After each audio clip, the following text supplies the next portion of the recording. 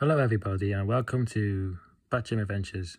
Now this is a little quick one, but I was just looking at the map of this new DLC on GTA with the island and that, and I could not but notice features of this island, and it looks very, very much like the UK. Not exactly like it, but it's similar to it. Like, it's got features, like, if you know what I mean, like if you're looking around about this area, around the bottom, around here, this would be like the London area if you look at it.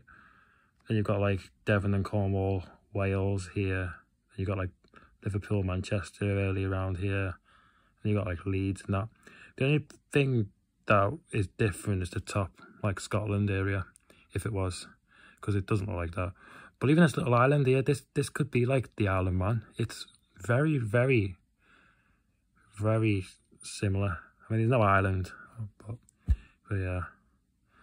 But yeah, it's just, you know, it's just tiny little features on it that just, it's mad. I don't know if this was done on purpose or just coincidence, but it's kind of crazy like that. It does look like the UK. And I know that Rockstar is actually based in Scotland, but one of their studios is based there anyway, so maybe they done it like that on purpose, because I think that they actually do work on these updates more than the Rockstar in, I think it's New York. I think they specialize in the, you know, program and doing the DLCs.